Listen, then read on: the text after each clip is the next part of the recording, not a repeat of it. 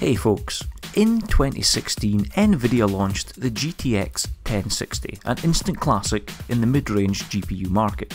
It became the 1080p card for most gamers, combining performance, power efficiency and affordability, while offering performance that was on par with the previous generation's high-end, the GTX 980. Above it sat the GTX 1070, but in between those two cards, well, there was a huge gap. And naturally everyone expected that gap to be filled by a GTX 1060Ti. But that card never came. Or did it?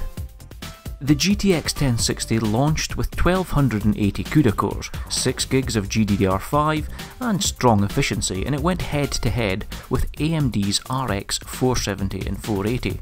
Now the Nvidia card had the edge in most DX11 titles, while AMD's Polaris GPUs often pulled ahead in DirectX 12 and Vulkan games, and came with up to 8GB of VRAM compared to the 1060's 6GB cap.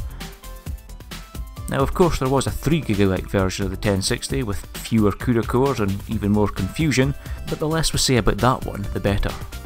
Now rumours about a 1060Ti began to swirl soon after launch. Places like Video Cards reported it, even Kit Guru picked it up, and speculation exploded on online forums and in the comment section of various YouTube videos.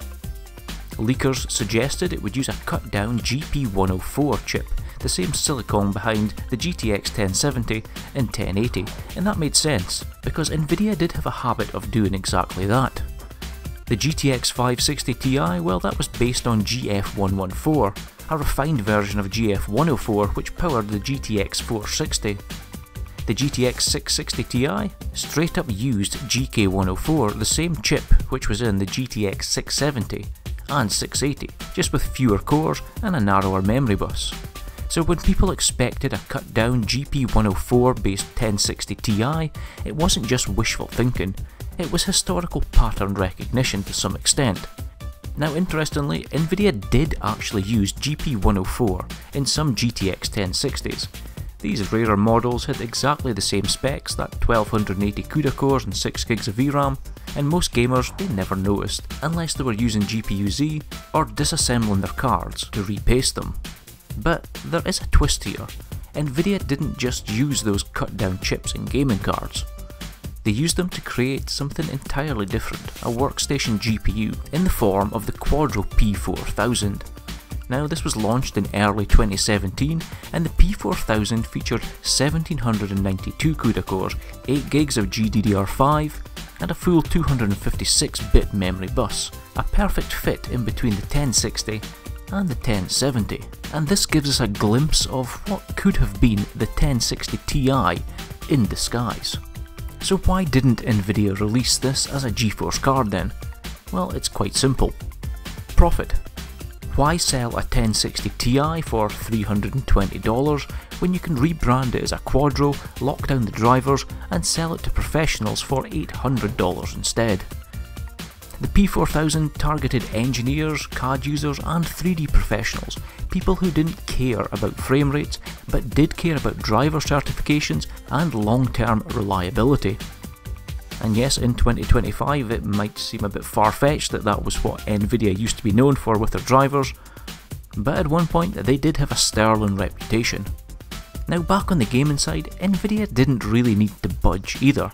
The 1060 was already beating the RX 480 in most DX11 benchmarks, and AMD's response to this was to stretch Polaris even further out of its comfort zone with cards like the RX 580 and 590. Brilliant cards for sure, but they didn't put enough pressure on Nvidia to force the release of a 1060Ti.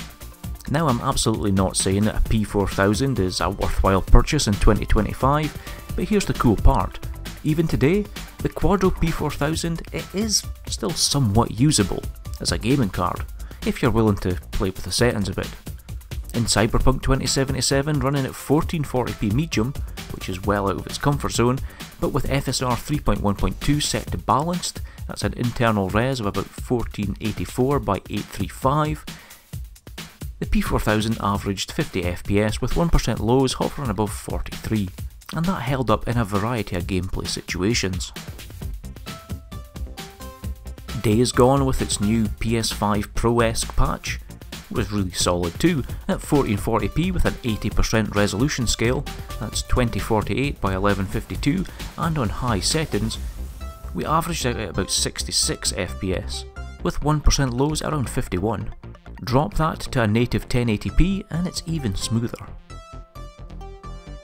Even Call of Duty Warzone, it worked, barely. At 1440p with FSR set to performance, rendering internally at a resolution of 1280 by 720, and on the minimal preset, it hovered around 60 to 70 FPS in game. Not pretty for sure, but after a few rounds to get used to the lower image quality and lower FPS, even a win in the final circle wasn't out of reach for the P4000. It's not ideal, but it's still kind of amazing that a 7-year-old workstation card that was never meant to game at all can still pull its socks up and just kinda get on with it in a lot of more modern titles. So the GTX 1060Ti, it never wore a GeForce badge. But between the rumours, the GP104-based 1060s and the Quadro P4000, it definitely existed somewhere in the shadows. And this P4000 in particular, well, it could be very close to that 1060 Ti we just never got. So hey, let me know, would you have bought a 1060 Ti if Nvidia had launched it? What do you think the specs of that card could have been? Would it have been cut down further than what we see in the P4000? For now though, I'll just say take care. And I'll see you all in the comment section down below, and in the next video.